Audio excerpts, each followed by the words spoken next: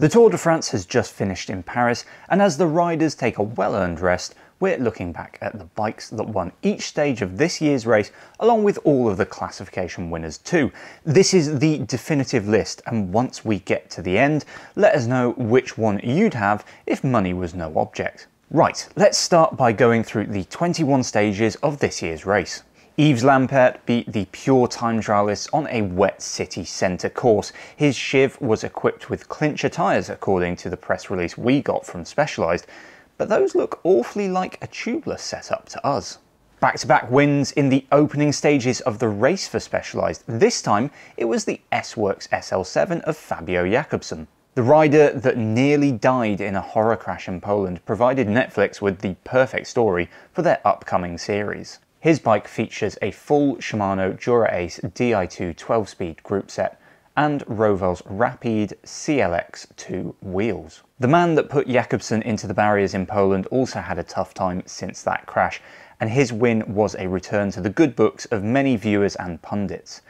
His giant Propel is the first of a few bikes that have won stages of this year, but aren't actually released yet. The Propel has been slimmed down since the old model, with the angular stem gone, thankfully. It was a good tour for Cervelo, and this isn't the final time that we'll see their bikes here. The S5 of Van Aert is the unreleased model. The tubes are all deeper, so Cervelo has probably been taking advantage of the UCI's relaxed frame design rules. A full Shimano Di2 group set and Shimano wheels. No one had Simon Clark down to win over the cobbles, and if you claim that you did, we know you're telling porkies. The Factor Ostro VAM is Factor's aero racer, and it is a brilliant machine. The team's build features the older 11-speed Dura-Ace Di2, black ink wheels and Maxxis tyres. Pogacar also has a bike that hasn't been released yet. The Slovenian's machine is a very Italian party with a full Campagnolo Super Record EPS group set, Bora Ultra WTO wheels, a Data Bar Pro Logo saddle and Pirelli tyres. Not wanting to be outdone by the Slovenian, Van Aert won again. The longest solo win of this year's race went to Bob Jungels. His BMC Team Machine SLR is a very sleek design, and the team uses a Campagnolo Super Record EPS group set and Bora Ultra WTO wheels. Tyres come from Pirelli and Physique do the saddles. The best paint job in the peloton. No arguments about that one. That's all you really need to know about the Cannondale System 6 of EF, but they use a Shimano Dura-Ace Di2 group set with FSA Powerbox power meters and Vision Metron wheels fitted with Vittoria Corsa tubeless tyres. Unbelievably, Jonas Vingegaard almost put 3 minutes into Tadej Pogacar on the Col de Grandon aboard his Cervelo R5, setting the race for the yellow jersey alight. Cervelo unveiled the fourth iteration of its R5 road bike last year. The new frame is said to be 16% lighter than previously, with the bike as a whole slightly more aerodynamically efficient and more comfortable, particularly at the front end. Cervelo did admit that the previous model could feel harsh over longer distances. Now, Vingegaard's bike is built up with a Shimano Dura-Ace Di2 group set and Shimano wheels. We think he's using tubular tyres for most stages. Pidcock became the first Ineos Grenadiers rider to win a stage at this year's Tour de France, and at the age of 22, the youngest ever to win on Alpe d'Huez.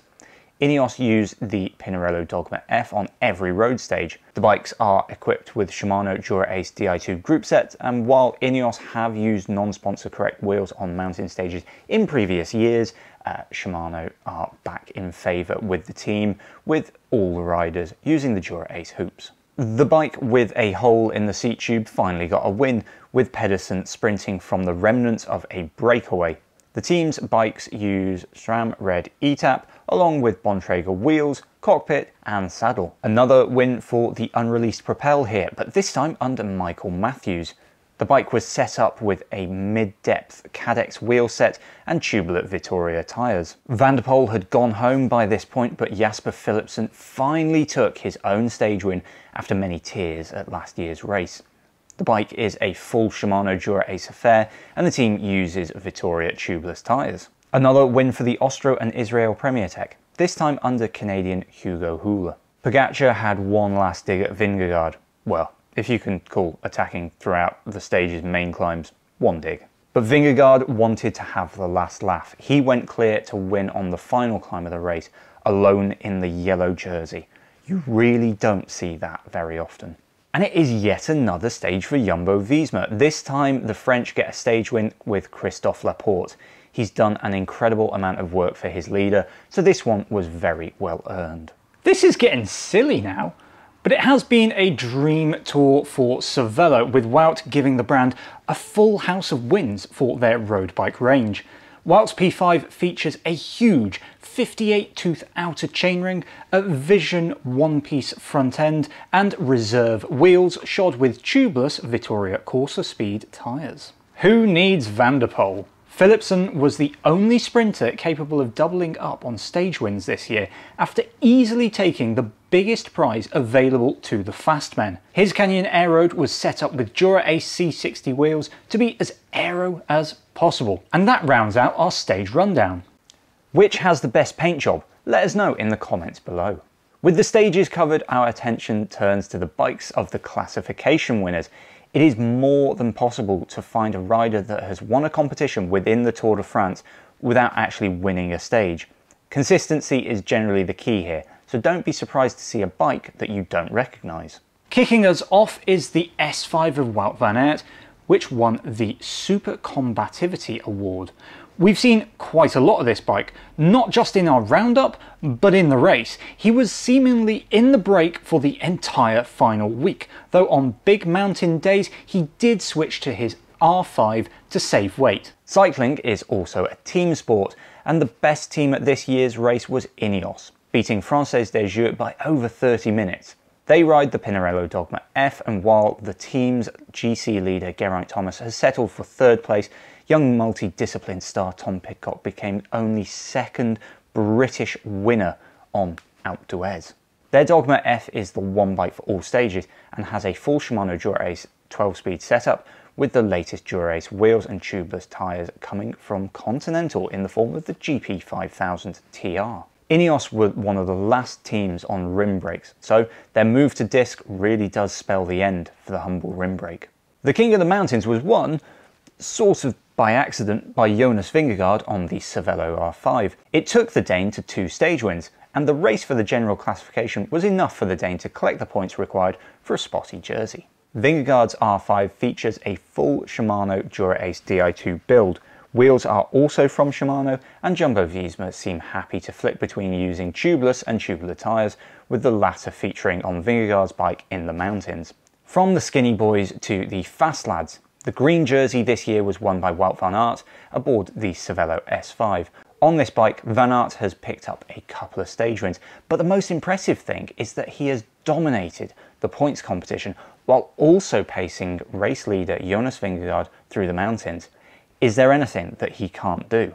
His Cervelo S5, when set up for sprinting, sports a very interesting tyre choice. The Vittoria Corsa Speed is a time-trialled tyre with some of the lowest rolling resistance figures around. Van Aert was obviously keen for the extra speed as he chose these tyres for the opening road stages. While he was aiming for yellow, Tadej Pogačar has been forced to settle for white as the best young rider after the Slovenian was convincingly beaten in the mountains by Vingegaard and a very strong Jumbo-Visma team. His Prototipo isn't even fully released yet, and it has taken 3 stage wins and been right at the pointy end of some of the most exciting racing that we've ever seen. The main prize at the Tour de France is the famous yellow jersey, or as ITV's Ned Boulting once brilliantly called it, the yellow jumper. Vingegaard won this year's race, taking time when Pogačar cracked in the mountains and then resisting endless attacks from the Slovenian. We've already covered his build, but just check out the bike he'll be riding into Paris for the largely processional finish. And fittingly, taking the Lantern Rouge and finishing our roundup today is the Ridley Noah Fast belonging to Caleb Ewan. The Aussie sprinter hasn't had the best of races, with mechanicals, crashes and, well, pure bad luck, meaning that he walks away with no stage wins. His bike is built for speed, with a Data Alinera front end, sprinter shifters on the drops, and tubeless Vittoria Corsa tyres. There's also a 4i power meter sitting on the crankset. That's quite a list of bikes. Now remember to tell us which one is your favourite down in the comments below. Remember to like and subscribe before you go, and we will see you in the next one.